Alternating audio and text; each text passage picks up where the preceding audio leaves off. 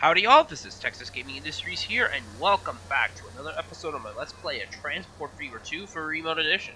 In the previous episode, we basically started up a new intercity bus service between the towns of Kingsburg and Granite, as there are no direct rail access between the two, but we also acquired some newer diesel power as well.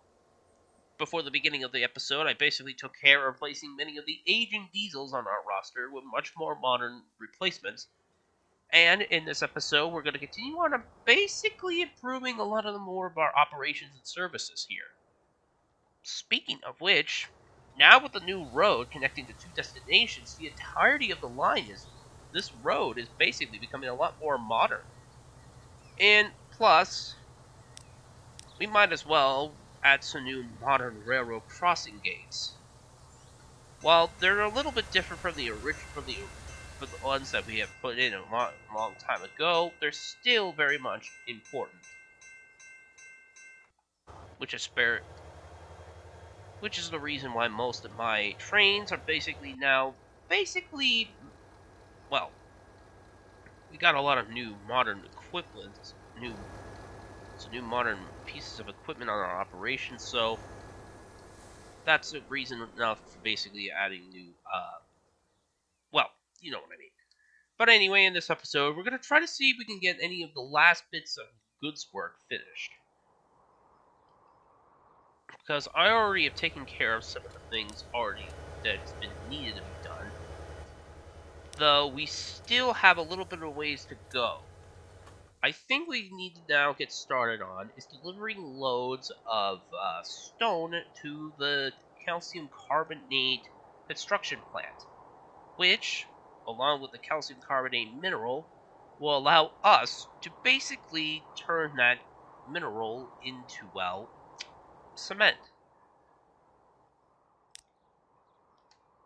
Now, let's have a look at the industry list.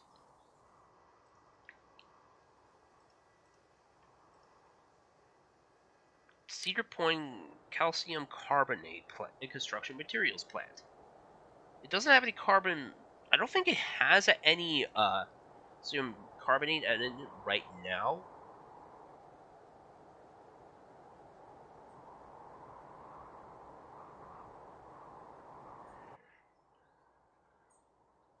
That I'm not so sure.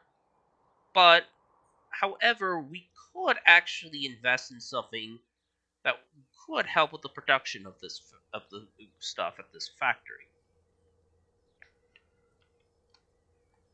That is, if my game wants to basically behave itself for some darn reason.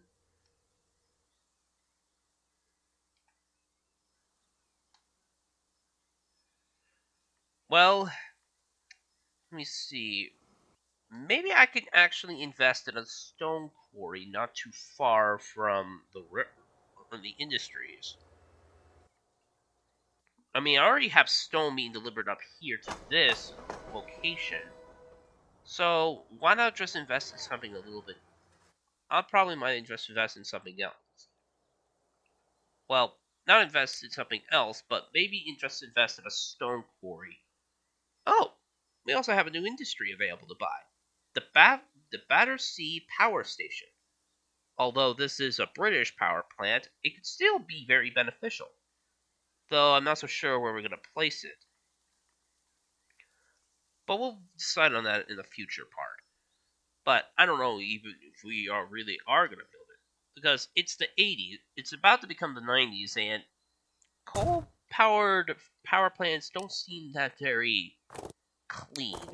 Especially in this particular era. I mean, sure, some of the stuff that's been developed currently in the real world doesn't apply to this world, but I might have to eventually consider our options for some things.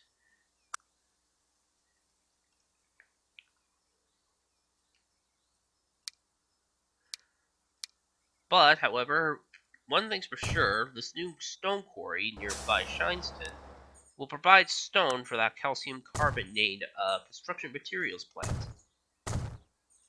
Furthermore, I believe once that first delivery of calcium carbonate is delivered, I believe that we basically have served every type of industry on the map. Well, not every industry, but one of each industry in the region. Like we served all the minerals, all the liquids, all the farming products, all the processed products, and transported at least one of every type of commodity needed in towns as well.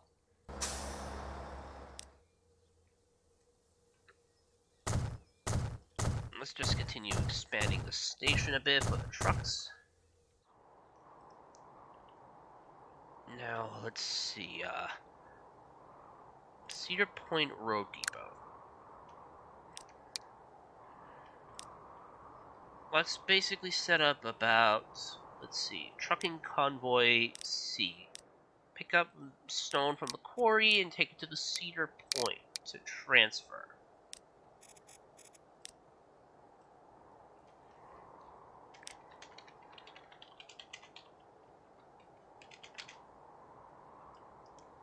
Now we just need to buy some trucks to carry that load.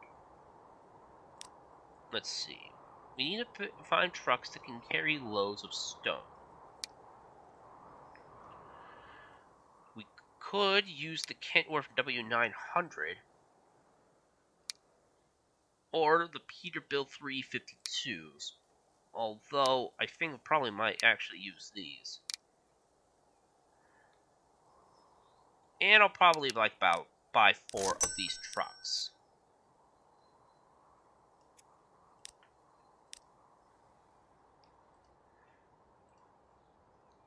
Let's see, Cedar Point has its loads of, let's see, cigarettes and foodstuffs are being brought in.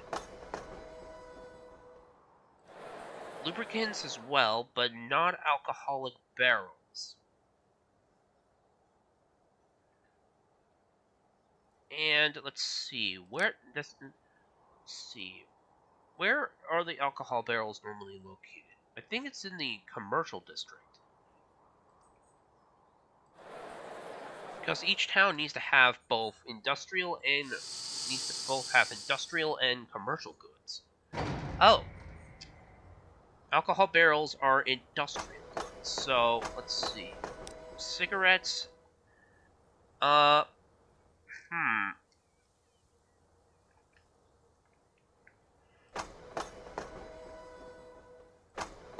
This is more into the commercial area. Let me see, foodstuffs. That's still being carried by electrics. Maybe I might reassign the electrics to go onto this. Interest deliver the loads of alcohol barrels by originally now demands machinery. But don't all my cities basically only carry about 4 types of commodities? I'm not so sure. It should be the case. Yeah, why is the city basically accepting machinery when the city is only supposed to carry about 4 commodities at a time? Oh, great, a traffic jam. That's all I need right now.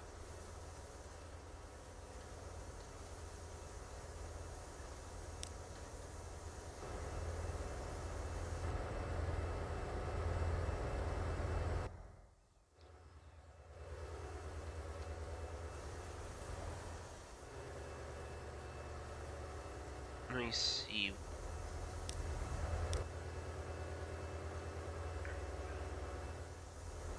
This is gonna be a bit of a tricky situation right here. And Ridgeline now needs packaging gardens? What? How does that make any sense?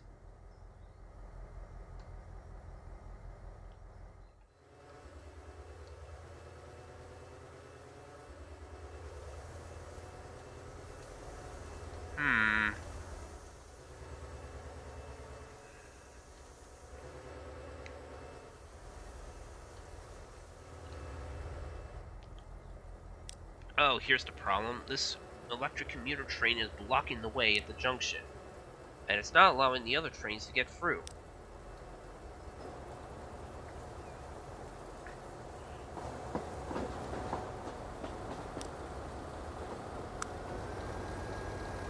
how come this section of track hasn't... Oh.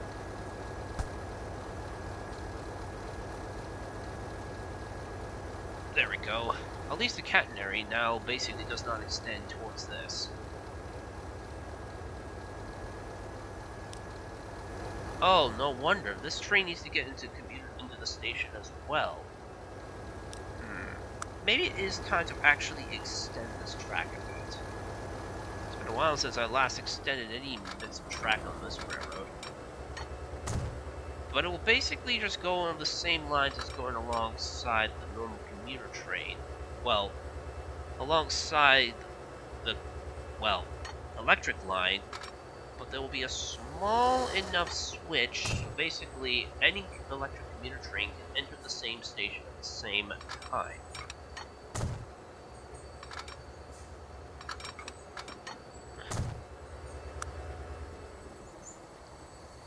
And we'll also need to convert this signal to something else.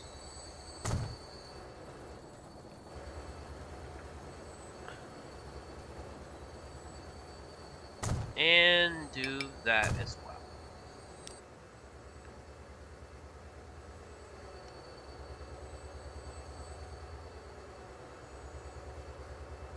Perfect.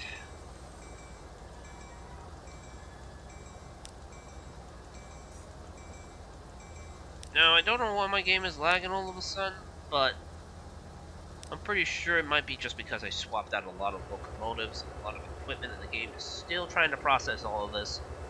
But, however, with our new freight diesels in service, we can at least allow them to handle much more modern tasks. Though I think all of my equipment do need a bit of a touch-up. So, I'll give all of my equipment full-on, very high maintenance. So that way, they can all be given a good look at and cleaned up.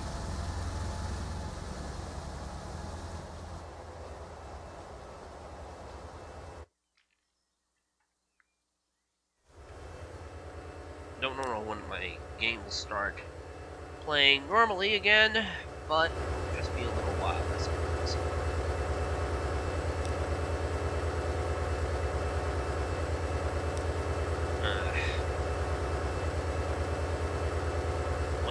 When my game lags, it feels so... it just feels so bad.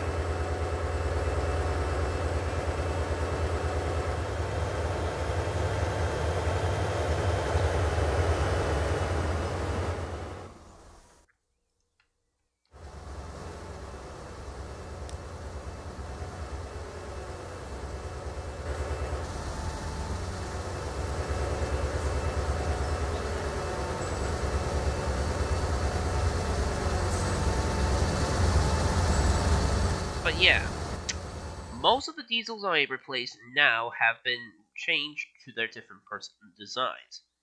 The GP30s are now replaced by the GP38-2s. Granite needs fruit juices now. The GP38s have been replaced with the SD40s, and the SD40s have been replaced by the new General Electric freight diesels that we received in the last episode.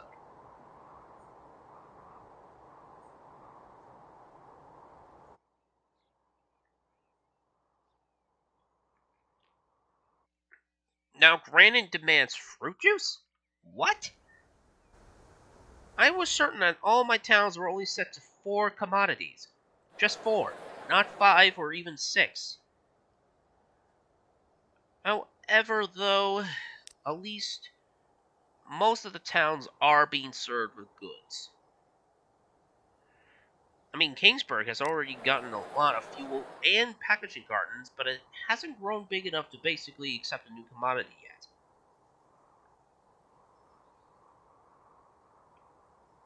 Let's see, which city has the most growth? Blue Water City? At a 280% growth rate.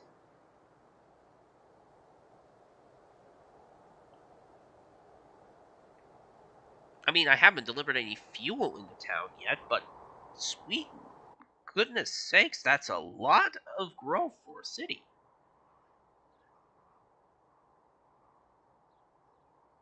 If the game could basically allow me to get over there. Yeah, Blue Water City already has a lot of... is growing quite well.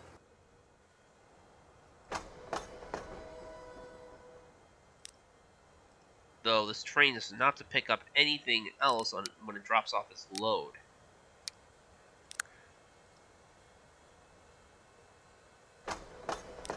And there is a train already set up to pick up fuel from the fuel refinery. But we have yet to see it.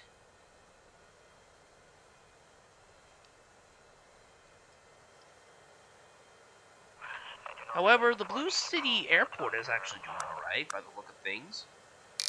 In fact, there has been a lot of people traveling there since '83, with 81 people coming in.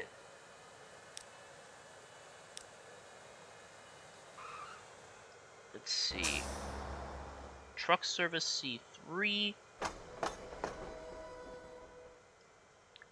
It will reach some of the industrial buildings if it's delivered there by rail.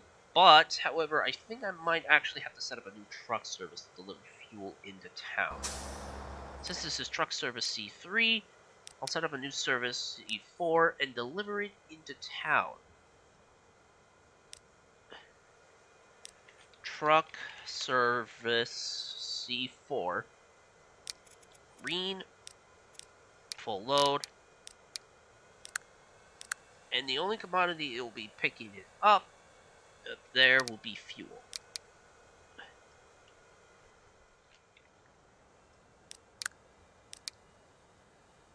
And, of course, I need to get a truck that carries fuel.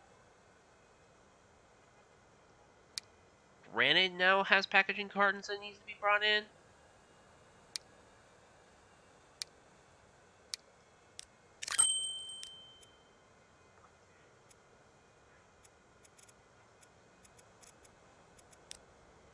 Alright. Now with fuel, it will basically increase the demand needed. Speaking of demand, I actually want to know how well my trolleys have been. Maybe it's time for a bit of an upgrade. Yeah, a lot of my trolleys have seen better days. Let's see, let's replace this aging one with something a bit more modern. The Toronto CR-LV.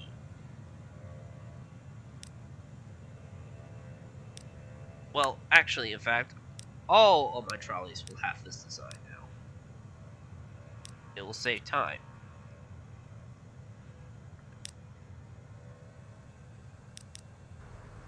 Because now with the more modern trolleys, I can at least be able to use them around the cities a little bit more to showcase that even old streetcar systems are still worth it in many towns and cities.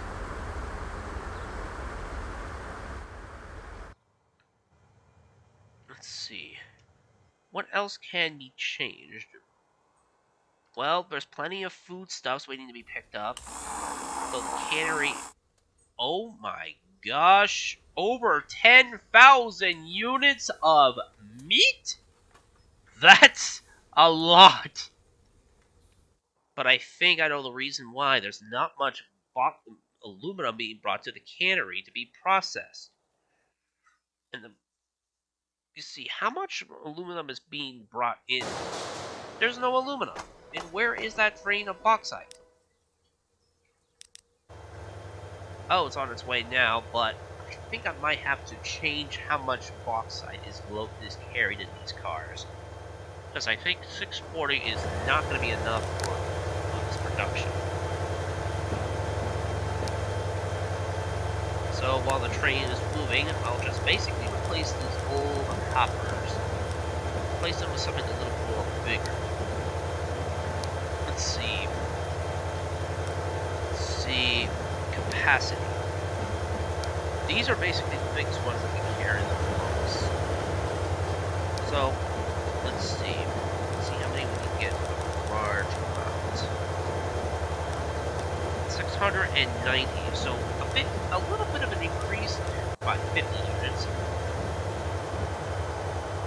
However, they do not show up in the cars for some reason. So, I might have to replace them with something that I can basically see here.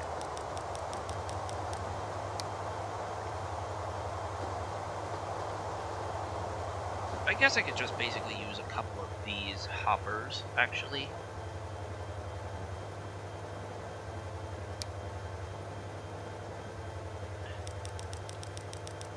Let's see.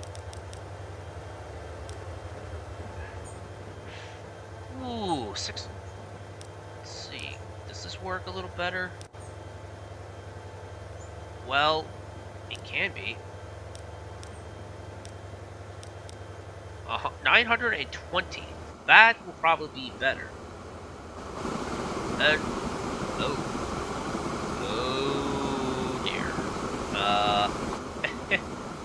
Something is off here. I mean, this one is okay, but the rest are literally just invisible. Now, these iron ore Jennings, not gonna work. They're 45, and I need to have speed as much as possible.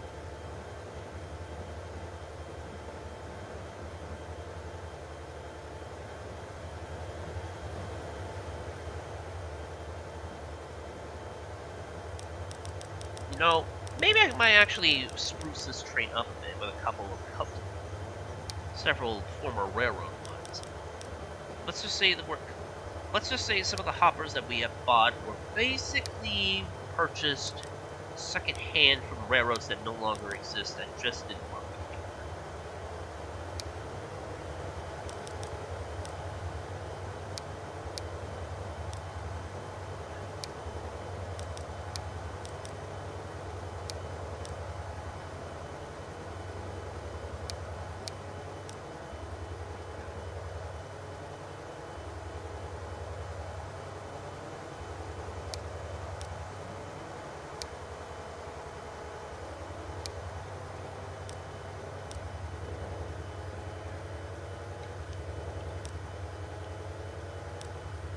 Let's see, will this work a little better?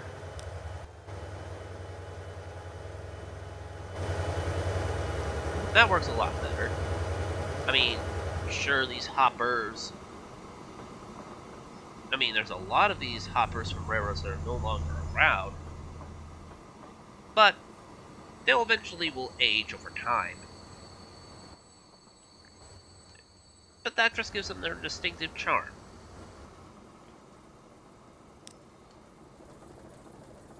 Now, a lot of my other trains are basically waiting to get into Leamington and blocking up the main road here.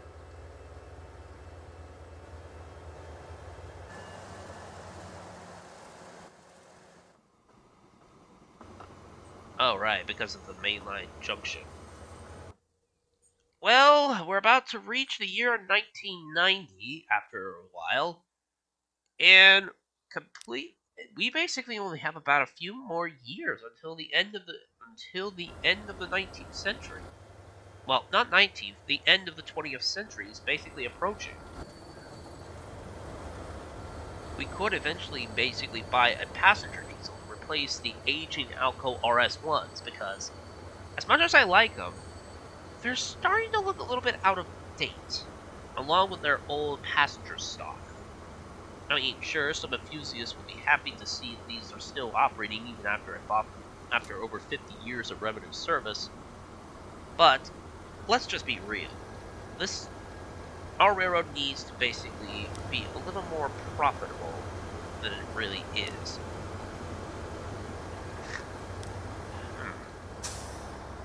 Let's see, the Greenwood sheds are doing alright.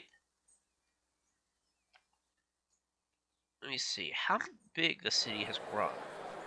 Well, it has every commodity it's brought in, although I needed to ship in more lubricants by road. Speaking of which, what about the commodities served here at the city, at Leamington? I still need to deliver lubricants, and I still need to deliver loads of silverware. But the Leamington Central Station is very much packed, especially for local train 6. And I believe once we reach the year 1990, I think we'll basically get a lot of new vehicles to work with. Let's see, Ford Escort, which is a new automobile, which we're not going to use. The Lexus LS 400. Let's see. Renault Silo, because I installed a car pack that introduces about several 1990 era automobiles into the game. Skoda, which is European. Don't know why they would be Skodas in this U.S. style map, but Toyota Land Cruiser.